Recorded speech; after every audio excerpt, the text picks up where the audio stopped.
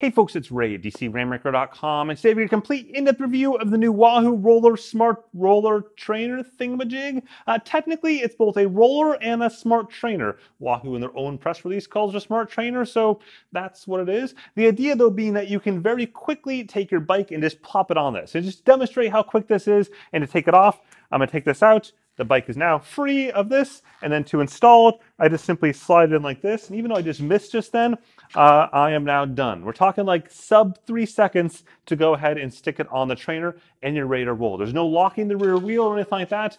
You just ride with it. Now, before we get into all the greedy details, let's quickly talk price. The KICKR ROLLR is $799. That does include this whole front stand thing as well. It's all one big box, as you'll see in just a second. That puts it about $100 cheaper than the KICKR Core at $899, and a few $100 more than the KICKR Snap at $499. I know there's a pros and cons to both of those, and that's probably a different video for a different day. Now, of course, as I mentioned earlier on, it's both a smart trainer as well as a smart roller, meaning that it can connect to apps like Zwift or TrainerRoad or Wahoo System using ANT Plus as well as Bluetooth Smart, in fact, multi-channel Bluetooth Smart. It can simulate grades up to 10%. It has a max wattage of 1500 watts. But the catch though here is that it requires a power meter on your bike. So unlike the Wahoo KICKR or the Wahoo Snap or every other Wahoo trainer ever, those transmit their own power. But in the case of the Wahoo ROLLR, that requires you pair it to a power meter of any brand on your bike itself. And the way that works is the first time you start pedaling, it'll find the nearest power meter to it and just simply pair to it. Now, of course, you can override that later on the app, and I'll show you that. But in terms of that, it does need that power meter there in order to work. It will not work without a power meter. Make this super duper clear. This will not work with Zwift or TrainerRoad or any other app without a power meter on your bike. Now, assuming you have a power meter, the next question is whether or not your bike tires will fit on this. Now, Wahoo says they recommend up to 2.1 inches or 53 millimeters for tire width. That's gonna cover pretty much all road bikes out there, as well as most gravel bikes. It won't necessarily cover though all mountain bikes. In fact, my mountain bike over there is like a smidge too big. Okay, now before we walk through this from front to back or back to front, let's talk about the box. It comes in this beefy box that you see right there, and then your job is to assemble it. The good news is, despite how awkward the box is to get like up to where you want to, because it's pretty heavy, the fact is that it's actually easy to assemble. You're gonna take these parts out, you're gonna have the rear part there, you're gonna have the front part, you've got two little screws already screwed in there, you gotta temporarily unscrew them, stick those two pieces together, re-screw them together, and you're done. It's honestly as easy as that. There's like not much to do here. It's really simple.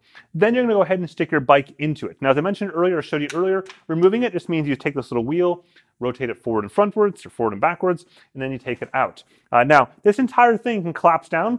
So you can see it goes down like this, flat. So you could slide this underneath the bed if you want to. You need about 8 inches of clearance underneath your bed to slide this underneath there. You could also go ahead and put this like standing up in a closet or something like that. But it's not terribly easy to move otherwise. Like you can't like take it to a race with you. It just wouldn't be super practical. Once you've got it in there, you can adjust those two front wheel portions, so the right size for front wheel.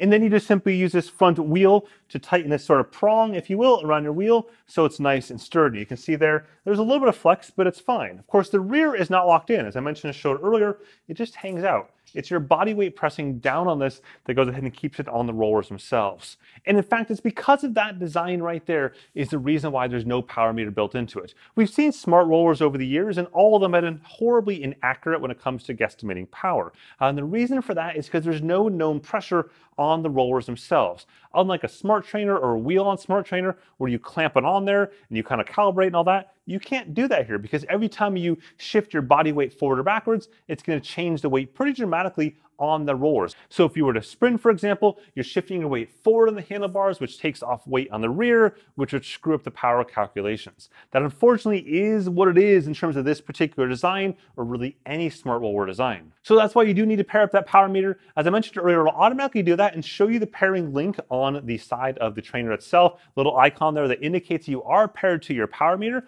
You can also force it to a given power meter using the app itself. So in the Wahoo Fitness app, you can go ahead and search for nearby power meters, choose your particular ANT Plus ID from the list, and it'll always save that particular power meter and relink back to it again. That's useful if you have other people around you, for example, or if you just want to ensure that it always connects to the same power meter every single time.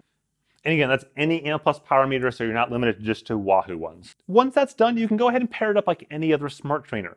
So the way it works is it takes the power from your power meter and routes it through itself, so through the roller, and then back out again to apps. So from those apps perspective, it's got power already in it. So you'll pair it up as a controllable smart trainer, as a power source, as well as cadence. You can see this here in Zwift, and then I'm off and riding. And I'll be honest, the feel is actually way better than I expected. I did not expect great road feel from this because in general, road feel from smart rollers tends to be kind of iffy, but this is actually really good road feel, at least for most things. Like steady state riding is really good. You get a little bit of that movement side to side because of the roller action there, so that's all pretty good. And then surges are pretty good.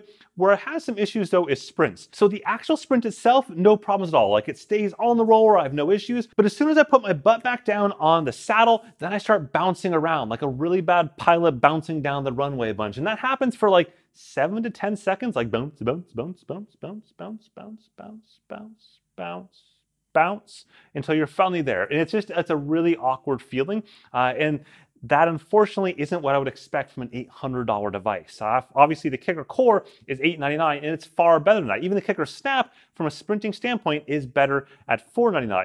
And in fact, the KICKR Snap actually contains the exact same flywheel as this. It's identical, the same weight, the same size. You can compare them side by side. It's the same part probably that's stuck on the side of the Snap is on the roller. Now, setting aside the sprint quirkiness, I actually get really good road feel out of this. Not so much the acceleration, deceleration due to the flywheel, which isn't as good as a KICKR Core or the KICKR, but actually just like that little bit of vibration you get from having a rear wheel on this. Because of the fact that it's your weight on this rear wheel, as you shift your weight, you feel the shifts in vibrations. Versus a typical wheel-on trainer is locked in there, so that's a very static feel the entire time. That's not like outdoors. So I actually really like the road feel of this, despite that sprint quirks as I mentioned earlier on. Now, speaking of things that you should like, which is this video, mainly because it really does help out this video quite a bit. Also, if you want this cool shirt, it's linked down below as well. It's like the only merch I have, so you can check that out down there as well. Now, the next question is, what about erg mode? So we've talked about Zwift and sprinting and kind of steady state riding. What about erg mode? So something like trainer road or any sort of structured workout. Now, unfortunately, that isn't super hot, and mainly the stability. So again, there's no power accuracy by itself. So I can't measure power accuracy. You see about a 1 second delay, maybe 2 seconds on the high end between what this does and retransmits out to Zwift or out to trainer road, but we'll set that aside. Instead, I'm talking about how well it goes from something like 150 watts up to 300 watts. So can it go ahead and make that jump and then hold that wattage stably the entire time? And unfortunately, the answer there is no. And in fact, it's actually no in a couple different ways. The first off is something called the resistance floor. That is, what is the minimum speed that you have to go to get down to certain wattage levels? And you see here in this trainer road workout I did, at the very beginning, my wattage is way above what the wattage should have been for that particular portion of the workout. And it's not because I was overshooting it, it's because my gearing wasn't correct. So I had to go to the absolute easiest gear in my bike to get down to 125 watts, that initial warm-up portion there, which, you know, going to an easier gear is a normal trick in erg mode to gain more accuracy, but it shouldn't be what you need to get to the very bottom of the resistance floor, because it kind of ruins the road feel. Because I was only going 10 miles an hour, 15 kilometers an hour there, so you're not feeling very fast, you're feeling you're kind of just chugging along. But the bigger issue you see just how variable that resistance is across the entire workout. Now, there are some that argue this is more like outdoor riding, and that's true, but that's not the point of erg mode. The point of erg mode is stability at a given wattage so that you're not expending extra energy doing this oscillation the entire time. Now, I asked Wahoo about this, and they said this is because they're not smoothing the power output on the trainer itself, which is kind of true, but kind of like really just sidestepping the issue. The simple reality of the issue is that they don't have a way to control that as well because they're not controlling the power coming into it. So they're sort of like constantly chasing things left and right, which is something that a smart trainer that controls the power side of it as well as the resistance side of it can deal with better. The next question is, what about sound? And the answer to that is it's loud. It's a wheel-on trainer. Like any sort of wheel-on trainer, any sort of wheel-on roller system, they are not quiet, and this is no exception to that. In fact, here is a quick little audio sample that you can hear as I go from kind of steady state pedaling to ramping up into a full sprint. But before I do that, note that I'm gonna go from my lav mic right here to the on-camera mic, which means you can hear all the echo in this crazy chamber of an echo box, which makes it sound a little bit louder than it is, but let's be clear, this is the loudest trainer that Wahoo now makes. Okay, so this is a very simple sound test. Again, super echoing here. I'm just gonna ramp up to about 20 miles an hour, and then we go ahead and just go into a sprint.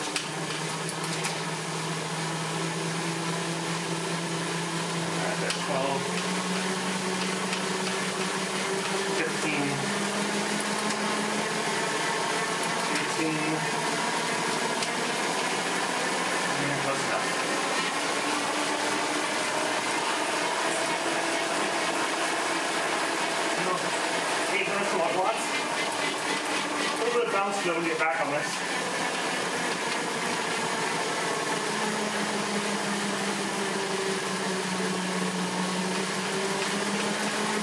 $25 an hour right now, 24. And back to quiet.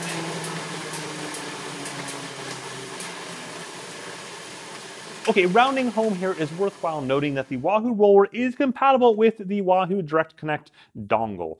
So this is Wahoo's Ethernet dongle. This allows you to plug this piece into a telephone jack looking port on the back of the ROLLR, just like the KICKR V5 or 2020 about a year and a half or so ago, and then Ethernet cable on this side. And from there you can skip any sort of electronic interference, especially useful if you're maybe, again, in an apartment scenario where you have a lot of Wi-Fi interference around you. This helps sidestep that. The one caveat though is that Zwift still doesn't support this. Over a year later, and this particular adapter is still not supported by Zwift. So for the one thing you probably really wanted it for, it's not compatible. It is compatible with basically every other app on the market though, so that's positive.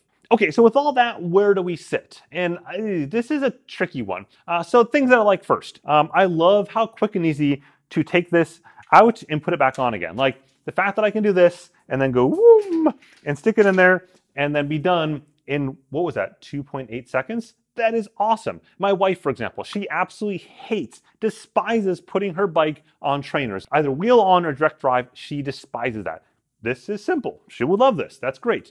The problem though is that this setup requires a power meter. And so the idea of putting on a bike or taking on a bike quick and easy is something that appeals primarily to people that don't have power meters, that are probably newer to the sport, that are just getting into it. And so those people still have to go out and now spend $500 or $1,000 or whatever it may be to add a power meter to the bike. So those two like market groups don't seem to fit in the middle very well here. The other challenge is that if you look at the high end, like for example, someone like myself that has a power meter on their bike, that sprinting performance bit there, as much as I love the general ride feel of this for just like cruising around Zwift, the sprint side of it, as soon as I sprint to get back down again, it's just super, super awkward. And then if I look at erg mode, so for example, structured workouts, again, it's just all over the place there. So it's not something I would personally choose myself for a structured workout, which then ultimately gets us back to the price. And at $799, I don't understand that price point. I just don't. I don't see why this particular design, which has roughly some of the same components as the KICKR Snap at $499, even on sale for less than that over the last couple of weeks, is priced so drastically different, especially given the requirements of having the power meter and some of the downsides of the sprint and structural workout performance. So I'm sure there's a market for this. I am just definitely not this market. My recommendation is spend $100 more and get a KICKR Core and be happy with that choice. Plus, aside from having a bigger flywheel with better road feel, the KICKR Core is totally silent. And again, doesn't require a separate power meter. Anyways, hopefully you found this video interesting or useful. If so, again, whack that like button at the bottom there or hit subscribe. This is gonna be like a jam-packed spring season, so you will not wanna miss any of the new videos coming up. It's got good times ahead in the sports technology realm. With that, have a good one.